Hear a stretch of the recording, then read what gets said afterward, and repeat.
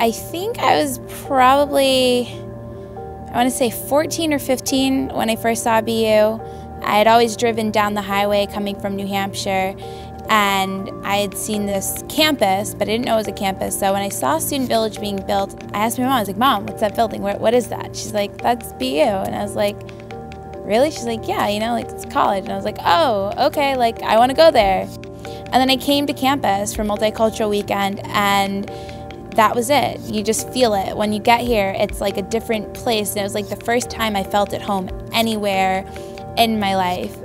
My freshman year, of course, I was like, I love this place, but I wasn't in love with it yet. And not only that, but I didn't even know what I wanted to major in. I mean, it's hard. You're taking your first college exams. You're trying to find those group of friends that you're going to spend the next 4 years with. It wasn't easy.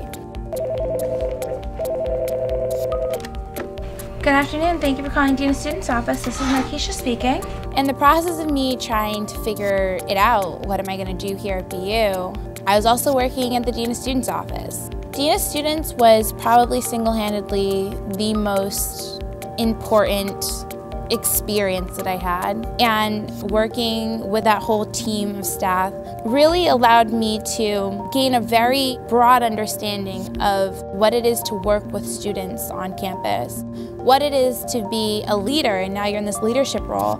And getting to share that with my family, for them to see everything that I've accomplished here, and really get to meet the people who I've worked with in the Dean of Students Office, it's going to be amazing. We've had the honor of having Markiesha work in our office every year she's been here. She has kept us right, kept us on track. We are going to miss her. I'm going to miss the Dean of Students. I think they have done so much to help me figure out my way. They supported me and gave me really good ideas about what my purpose was here at BU. You figure out, like, this is what I love. And I had that aha moment when I figured out I wanted to study marketing, and I've loved it ever since. Markiesha Ollison.